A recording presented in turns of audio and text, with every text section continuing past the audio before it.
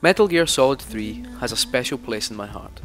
It's not the first Metal Gear I ever played, that would be MGS1, and it's not the first I ever completed, which would be Metal Gear Solid 2.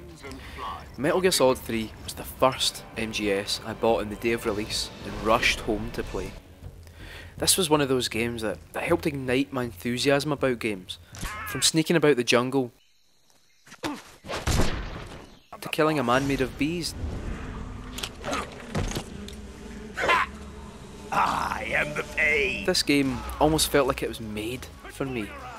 I didn't need an encyclopedic knowledge of the previous game to enjoy it. All I needed was the pad in my hand. Snake, behind you! Never, in my eyes, had a game improved on the previous title so much like Snake Eater. I will give you fear such as you've never experienced before. Come into my web. To cap it all off, it features the best sniper battle ever to grace the medium of video games. The end.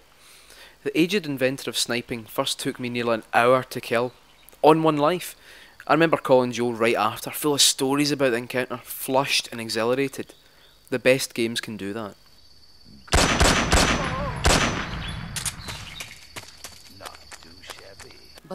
Metal Gear Solid 3, with all its quirks and bizarre plot points, isn't just my favourite Metal Gear.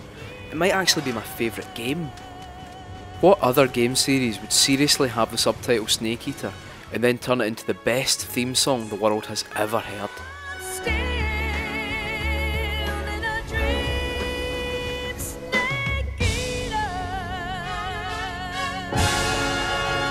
Flawless.